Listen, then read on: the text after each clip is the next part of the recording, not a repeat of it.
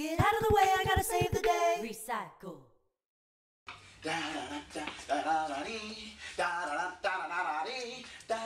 Impressive, huh? Yeah. Hey, it's time once again for another edition of Vocal Trash's Street Show. I know a lot of you are curious to how we came up with some ideas with some of our upcycled instruments. So we wanted to point out a few more things that we've had specially made for the group. Now these are some old PVC pipes. That's right, folks.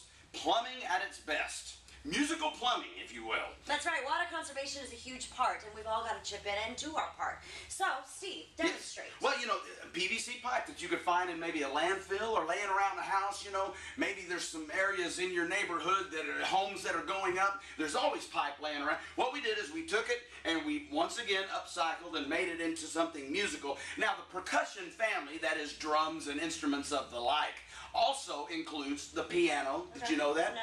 As well as the guitar, which are rhythm instruments but tonal. Okay. Well, that's what this is. It's a tonal rhythm instrument.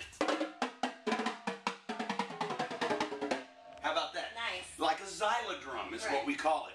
And if Brother Greg will help us out, then I'm going to lay down some more music for you. You ready? I want You to play. Oh, you go ahead.